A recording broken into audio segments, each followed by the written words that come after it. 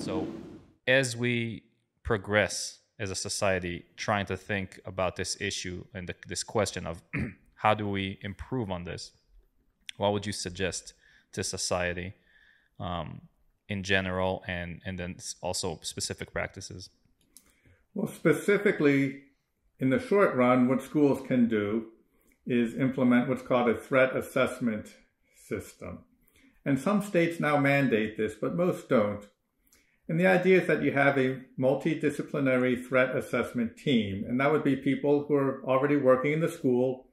It would include an administrator, anyone working in mental health, a school psychologist or social worker. If you have a school resource officer, that person would be on the team, and so on. So you represent on the team people with different backgrounds and areas of expertise. And the role of a threat assessment team is that if anyone brings a safety concern to their attention, they investigate and decide, is this a serious threat or is it a false alarm? Is it maybe just two kids in the hallway and one says something that it doesn't really mean, but may have said something to the effect of, do that one more time and I'm going to kill you.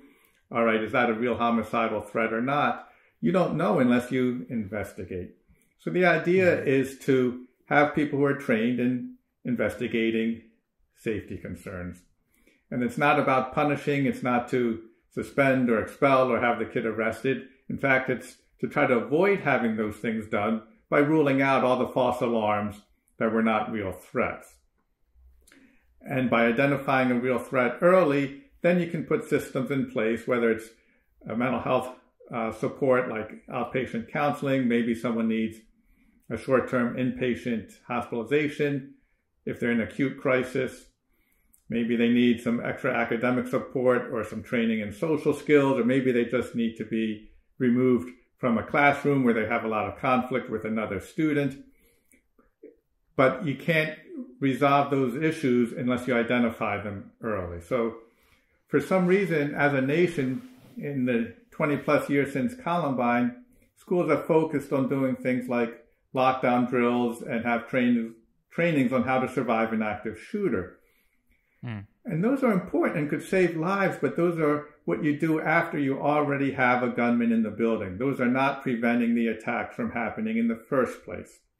Right. So we focused on being reactive, and we need that piece, but we also need the proactive piece of identifying the potential killer early, intervening, and hopefully then you don't need to go into lockdown.